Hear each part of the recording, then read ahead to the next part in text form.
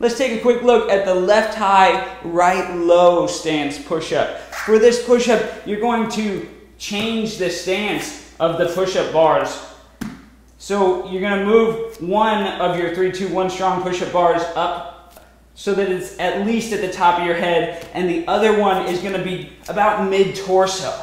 This is going to create a split, and you're lowering your shoulders down right in between that split. Press up out of it. Keep the body in a nice straight line. Get as deep as you can, and then press up to full extension.